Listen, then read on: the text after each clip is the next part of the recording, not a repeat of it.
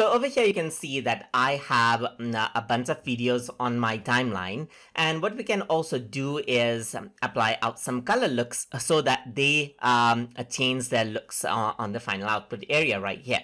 So if I were to go around onto this very footage and if I want to change around its looks, then I can go around onto the right side right here on the color portion, and here you can see that there's different colors that we can actually choose from. So if I were to go around and select flat, you can see that that color is applied. We can go around onto cyan and you can see that that is applied. And you can go around onto the bottom and here you can see the intensity. So I can go around and control the intensity over here as well and change this around right here.